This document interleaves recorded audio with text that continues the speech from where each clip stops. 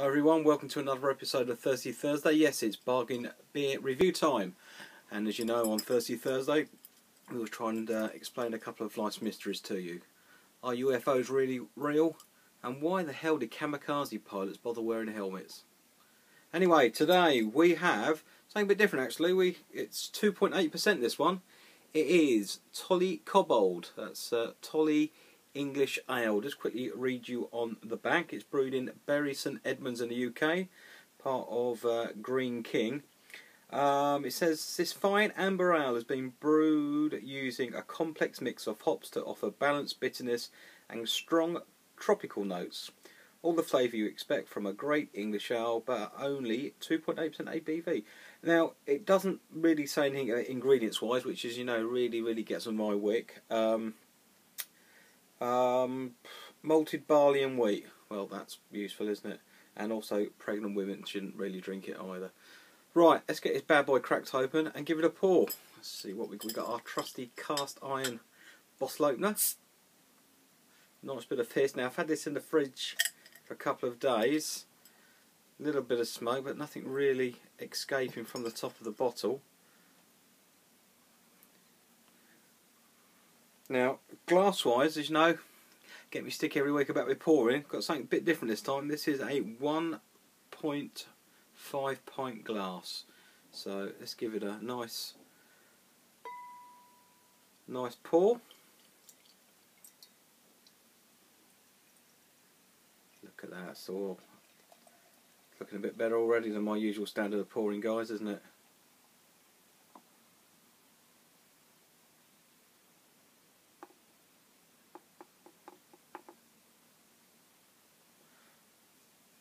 Okay, see the carbonation on that. Middle of the road, isn't it? That's the way I sort of quite like them, to be honest. Yeah. Well, appearance-wise, let's give you the old torch test on that. Actually, can you see that? I reckon that's a bit of a an off bronze colour. Some people might say that's a bit of a russet amber, but I've got that as slightly off bronze. So let's dive in for a smell.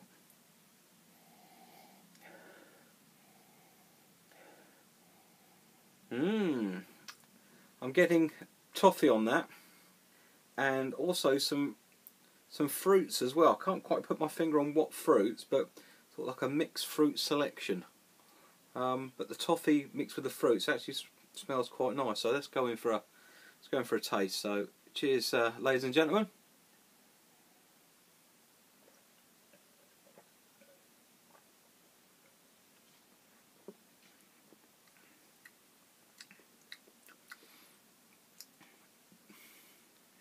That's quite dry on the aftertaste. Mouthfeel wise, it's somewhere between. Actually, it's probably medium, real middle of the road, really. But your aftertaste is all malts, to be honest, and if you're overcritical, you could even say it was perhaps a bit sickly sweet on the malts. Much too sweet for someone like myself, to be honest. I'm sweet enough, as you know. But bittering wise, I think the sweetness overrides the bitterness in that, and the bitterness is probably medium, middle of the road again, but it just gets completely sort of driven out of town by the sweetness. Let's just go in again.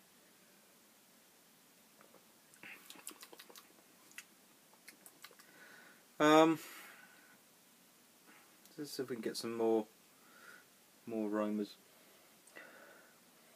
No, that sweetness really kills it for me. That's a real shame. I was really looking forward to that. Won't be before I fall off my chair. If you do see it, but that was £1 from supermarket chain Morrisons over here in the UK. You know, quite funky arty artwork, labels, etc. And just a plain reddish cap, but a bit disappointing, to be honest. Score wise, probably a 4 out of 10, which I think is the lowest one I've ever scored on Thirsty Thursday.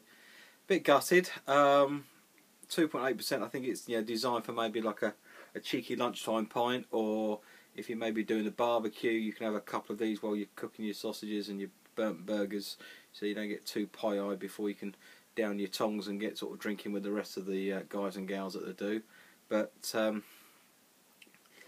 no, don't do it for me. I think you'd be better off getting something stronger and making a shandy out of it than drinking something lower like this.